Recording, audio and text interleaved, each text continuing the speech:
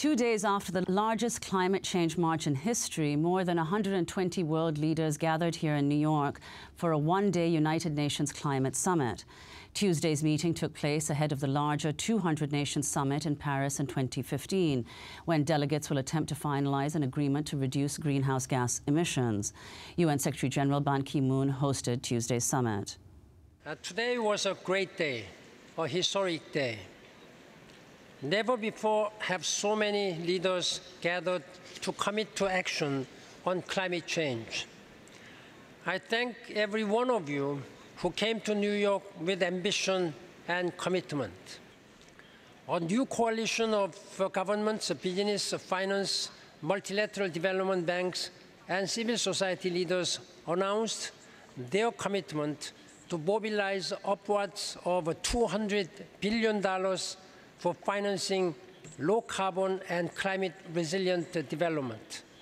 As we work together on the road to Lima and Paris, in December 2014 and 2015, let us look back on today as the day we decided, as a human family, to put our house in order, to make it livable for future generations. Today's summit has shown that we can rise to the climate challenge. Hollywood actor and environmental activist Leonardo DiCaprio also addressed the UN Summit on Climate Change on Tuesday. He was recently named a United Nations Messenger of Peace. Now must be our moment for action.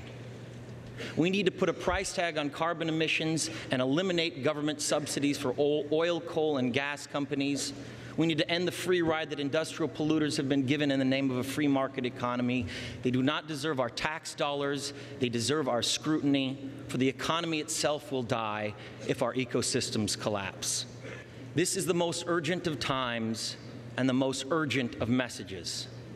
Honored delegates, leaders of the world, I pretend for a living, but you do not. The people made their voices heard on Sunday around the world, and the momentum will not stop. But now it is your turn. The time to answer humankind's greatest challenge is now. We beg of you to face it with courage and honesty. While 120 leaders took part in the UN Climate Summit, the leaders of several key nations, including China, India, and Russia, opted not to attend. President Obama addressed the summit.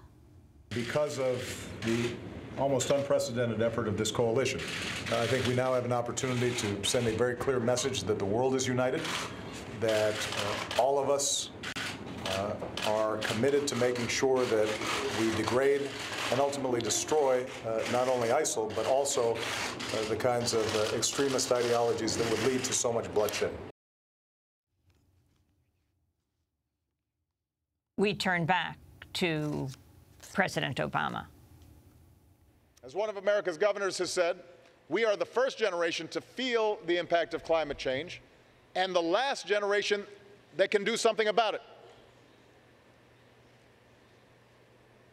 So today I am here personally as the leader of the world's largest economy and its second largest emitter to say that we have begun to do something about it.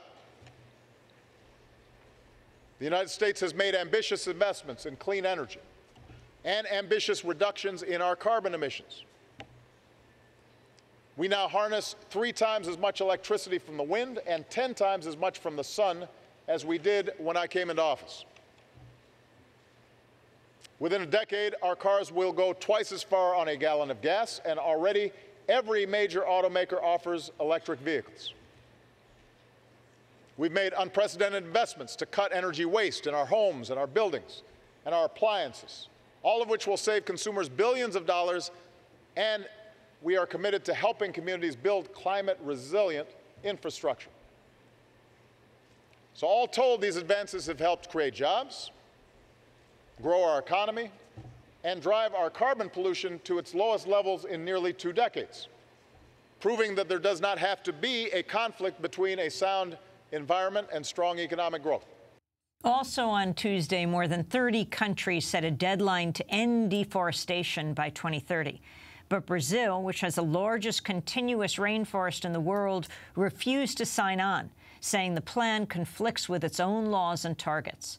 If successful, the plan could reduce carbon emissions by an estimated 8 billion tons per year, the equivalent of emissions by all of the world's 1 billion cars.